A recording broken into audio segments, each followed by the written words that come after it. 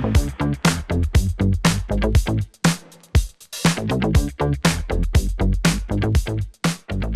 welcome. I'm Sybren, I'm the founder of Sybotanica and your soil expert of today. Today we're going to talk about the beautiful sphagnum moss. We're going to show you a few ways to use sphagnum moss, show you the different types, tell you how to store it, give you some tips and even tell you something about the history of this moss. So let's get started. So sphagnum moss has some unique characteristics. So one of the reasons people love it so much is that it has a really fluffy and a unique texture. It retains moisture very well, while still, due to its structure, allowing lots of airflow to move through the moss. That's why it's really commonly used for cuttings. So there's actually quite a few different types of sphagnum moss. Today we have these two here, which is live sphagnum moss, and we have dried sphagnum moss.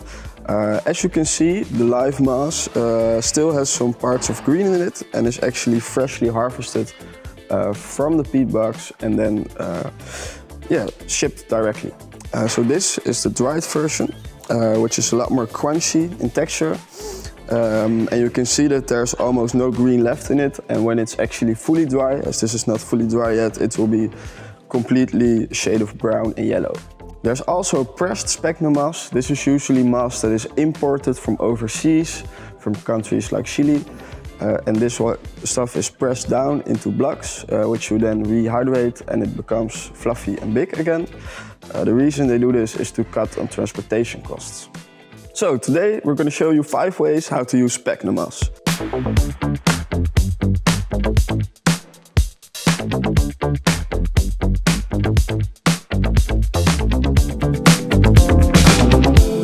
First, I'm going to show you how to propagate plants with cuttings using sphagnum moss. So first, let's get this out of the way. So, to propagate cuttings, we're going to need a few different things.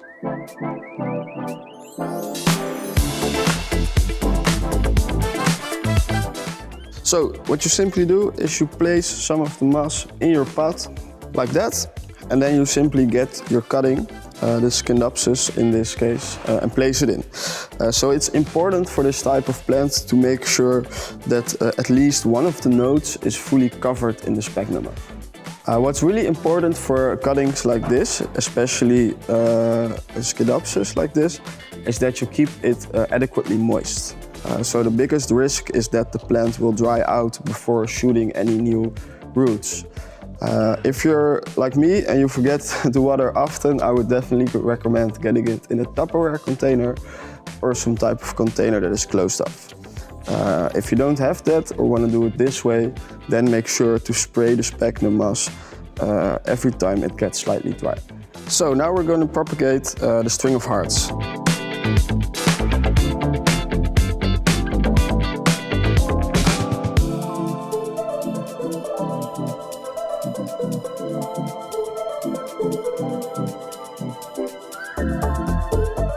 As always, I recommend to experiment and see what works best for you. It also differs from plant to plant. We actually have a full video on propagation, different mediums and tips coming up, so definitely stay tuned for that. Alright, now I'm going to show you how you can incorporate sphagnum moss into building a terrarium. So, as an example, we have a container.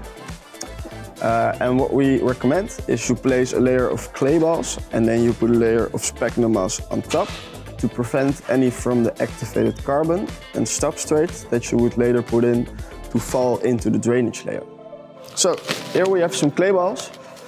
So a great measurement to use is get about 1 to 2 centimeter layer of the clay balls. This way you have enough place for the water to go, but it's also not too big where you take up too much space in your terrarium.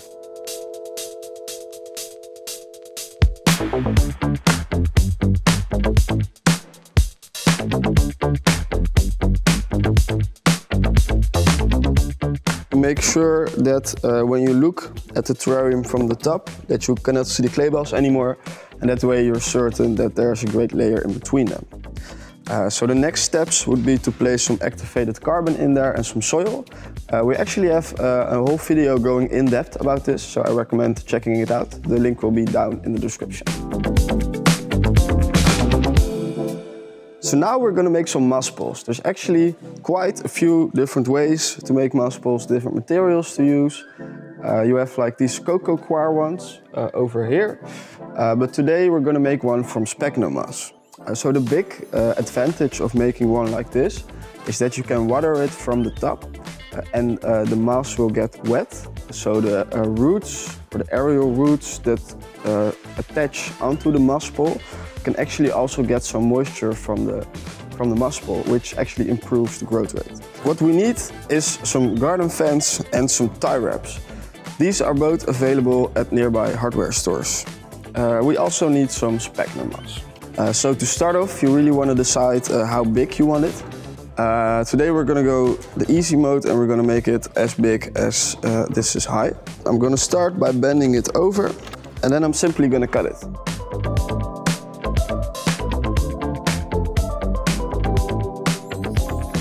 Now what you want to do is you want to fill it up with sphagnum moss, make sure it's nice and tight, and then we're going to wrap it up. So let's get the sphagnum moss. So we have one of our large nets here. We're simply going to take the moss and put it inside. So now that we've filled up our pole with moss, we're going to get this out of the way and we're going to roll it up like a burrito. Next step, take your tie wraps and we're going to tie it up.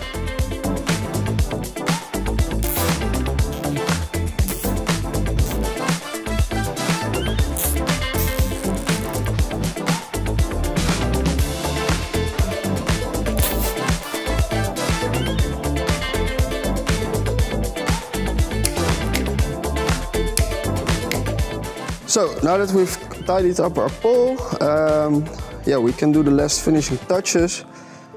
So you can get the sphagnum moss out from the sides and you can put some moss at the top as some has fallen out.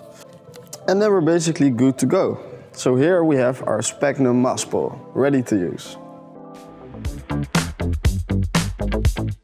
Another way to use sphagnum moss is to enhance the properties of your soil mix, which is what we specialize in. I have prepared some ingredients here for demonstration purposes and we're going to mix it together. One of the main reasons you would want to use sphagnum moss is to create both moisture retention and air holes into the soil. So due to the structure of the sphagnum moss, it will create little air holes, which will allow the roots of the plant to get more oxygen. It will also keep the soil wet for much longer. One of the hard parts with mixing in sphagnum moss is that it stays clumped. So the best way to tackle this is to pull the strings apart a bit, not too much, because then you obviously don't have the effects of the texture. Make sure you mix it in nice and well, and there we have some beautiful soil mix. So we use sphagnum moss actually in 3 of our mixes. So we have the orchid mix over here, but we also use it in our terrarium mix and even in our carnivorous mix, which is the mix I made over here. Next up is we're going to make a kokedama ball, which is a Japanese form of art in which you can plant a plant in a little moss ball suspended in the air. What we need. Let's start. So what we're going to do, we're going to unpot the plant. And you want to make sure you get as much of the old soil off as possible. So we're just going to get a little bit of soil.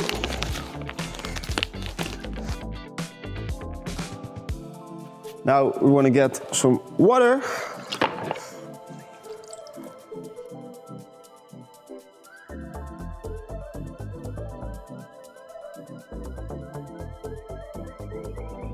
So now the soil is wet and ready. So what we're going to do is we're going to make it a little flat like this. We're going to take the plants by the roots and we're going to place them inside of the strip we just laid out, and we're going to try to form the soil around it so we get this nice ball shape that we're looking for.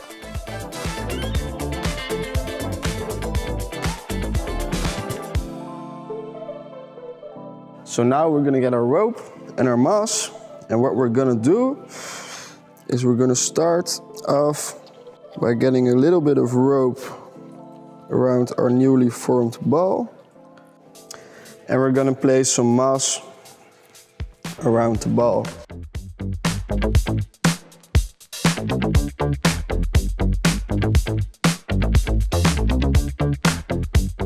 And we're good to go.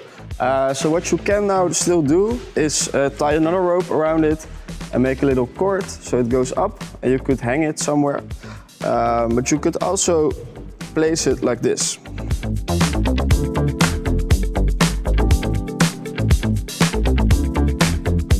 So where does sphagnum moss come from? That's a great question. Sphagnum moss grows in peat bogs, which actually occupy about 3% of the world surface area, of the land surface area. Most of the sphagnum moss fields are currently being used and harvested for the production of peat, which is basically composted down sphagnum moss, which is used for lots of reasons, but mostly for soil. Using this peat long term really isn't sustainable. You could look at peat bogs as like a CO2 storage. So what happens is that the peat, which is basically another word for sphagnum in a different life stage, it keeps growing and sucks up a lot of carbon. But when you actually harvest it, you not only remove the carbon sink, it actually lets a lot of CO2 back into the air. So now you might think you're telling us that peat and sphagnum is bad to use. Why are you still using it? Great question. So there's different ways to harvest sphagnum moss. Our moss comes from the Netherlands, where it's farmed on a regular schedule, where we only harvest the top layer. And we actually don't harvest in a lot of times to make sure the sphagnum moss can regrow. So we got a lot of questions from you about how to store the sphagnum moss. So there's actually a few different ways you can approach it. The first question you should ask yourself is, do I want the moss to stay a bit green, or do you just want to store it away for a long period of time? So if it's the first situation, what you do is you grab either a bag or a Tupperware box or any sort of see-through container in which you can simply put the live moss as is, like this. And then you make sure you store it in light but out of direct sunlight. So don't place it directly in the windowsill, but maybe have it laying on top of a shelf or in a storage room somewhere, but make sure there's still sunlight coming in to maintain the green color. Also make sure it's closed off so it can keep its moisture and keep the green color. So that's option one. Option two, if you want to store it for a long period of time, we would recommend to dry it out like this. And then you can put it in any sort of bag, container, whatever. As long as there doesn't come any direct light on it, it will stay good for a very, very long time. If you then want to reuse the sphagnum moss, you can simply hydrate it and it will be back to its fluffy old self. Wrapping up, we've built a moss pole, a kokedama ball, we made some cuttings, we built some drainage layers for a terrarium, and we even made our own soil mix. I hope you guys liked the video. If you have any ideas about how we could use the sphagnum moss in different ways, definitely let us know down below. I will be personally responding to other comments you guys make. If you would like to purchase some of the moss yourself, you can head over to our website, sybotanica.com. Bye!